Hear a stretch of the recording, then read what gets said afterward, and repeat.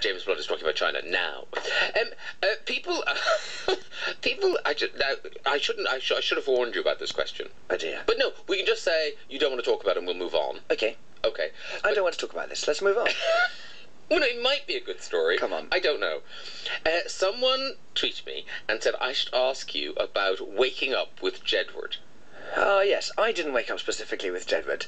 But yeah, I don't know if we should tell this story. Okay, then we'll move on. Yeah. Okay, I'll ask Jedward about it. Yes, Jedward woke up in my house in Ibiza. I promise I was not part of this, in a different room to me, and it was a shock and surprise to me. Did you know Jedward were in your house? But I walked in to find 4 people in... Yes. Yes, we should probably move on.